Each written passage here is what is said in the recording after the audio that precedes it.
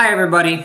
This year I did a couple of the mud run / obstacle races. I did the Warrior Dash in early August. That one is a 5K with a bunch of different obstacles, walls and mud pits to crawl through, and rope courses and cargo nets to climb. And then towards the end of, or in September, I did the Tough Mudder race, which was a much tougher race. It was a 12-mile run along with, I think it was like 23 or 24 different obstacles.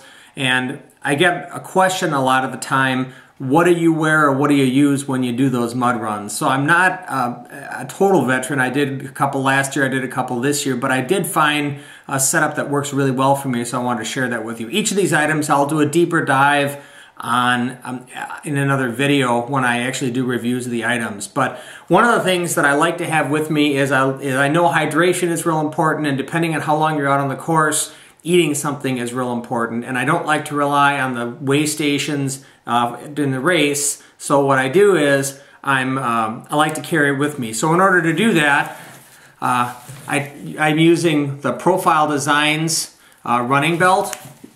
Now, I have a 34-36 inch waist, and these run very small. The XL says it's for 37 to 40 inch waists, and typically this fits me reasonably well. I could probably go one size down, but it's definitely going to be bigger than, you're going to need at least one size larger than you think you will.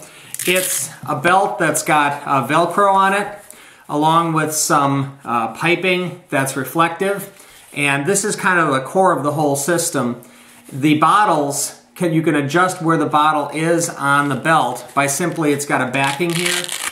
That backing peels off and it allows you to place that bottle wherever you want it on the belt. And then you just put this back in place. It's got the Velcro on one side, and then that holds it to the belt, and then that does not allow this water carrier to move anywhere. The water carriers are 8-ounce water carriers. They look kind of like this. They look exactly like this. And then you just put it in, and then you twist it to lock it in place. Now, if you're just running on the road, this is a pretty easy and secure way to carry it. But when I was on my Warrior Dash, I lost a couple of my bottles. One I found, one I didn't. And so what I did was I took a piece of inner tube, attached it to the bottom, and then I just have it set up like this so that that holds that bottle in there, but yet if I want to get at it, I can release it. I'll give you a more detailed review on this. But what's neat about it is it's a completely modular system, so I can have one bottle, or I can have 2 bottles, or I can have 3 bottles on my waist, whatever I think I need for the run or for the race.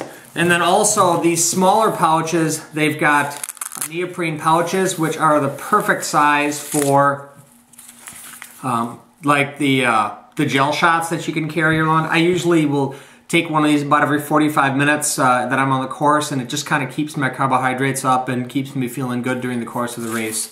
So that's my racing belt.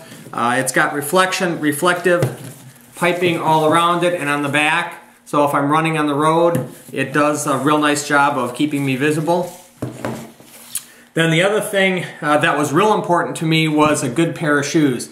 I ran my Warrior Dash last year in a pair of toe shoes, and it was okay, but there was really not a lot of traction in them. This year what I did was I went with the Innovate Rocklite 315s. This is the Rocklite 315s. It's a little bit heavier than some of the other Rocklite shoes, but I can't recommend the Rocklites highly enough. Like I said, I've got the 315s. It's a slightly heavier shoe. It's got more protection around the base. They offer these in different heel to toe, height ratios. So depending on what your running style is, you can pretty much get whatever you want. They've got them as light as, sub 300 grams per shoe. This one is 315 grams. What's neat about the Rocklites is, again, you can order pretty much whatever you want. The 315 stands for the weight of a single shoe.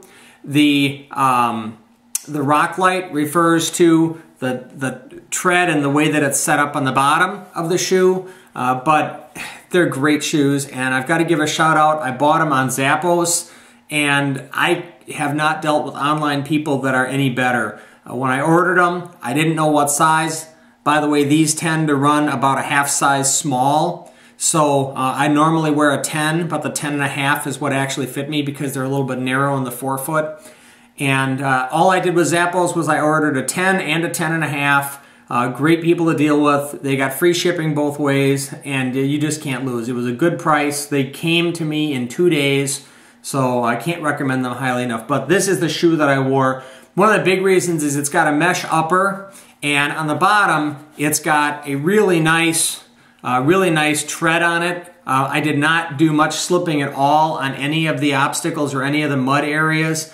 It also stayed in place, so when I tightened it down, it's got the full lacing system here, so it stayed in place. I did not get my shoes sucked off of my feet, and when a lot of the other people that were around me were falling all over the place, I was pretty much just running straight up these hills because of these shoes. Great shoes, not road shoes.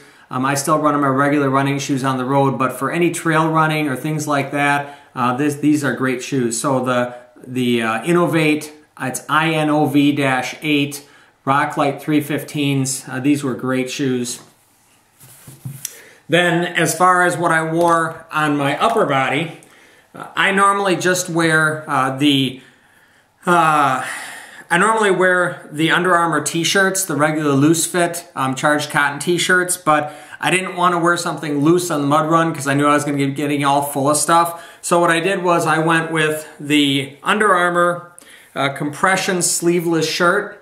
And what was really nice about this was when I was crawling through the mud or I was going through stuff, this pretty much kept all the mud out of places that I didn't want mud on my upper body, and it was cool enough. But this was a really nice light option for my upper body.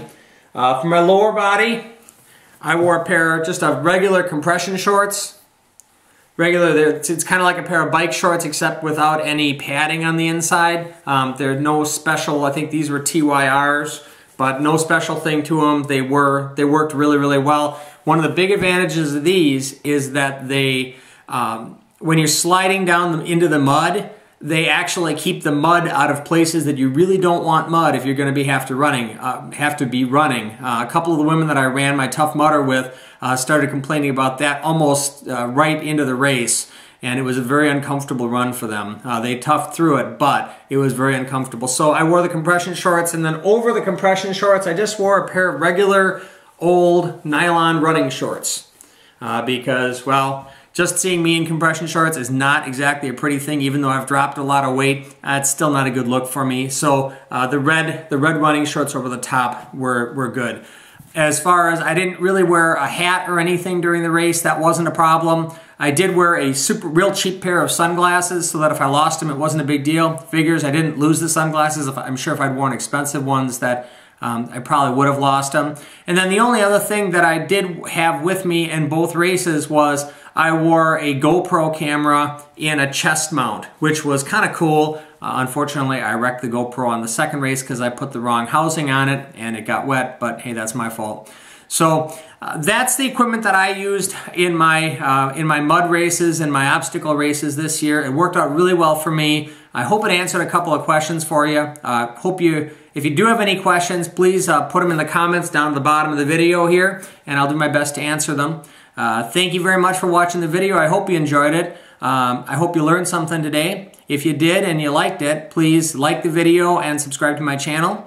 And aside from that, as always, have fun, be safe, and hey, take your kids adventure running. Have a great day, everybody.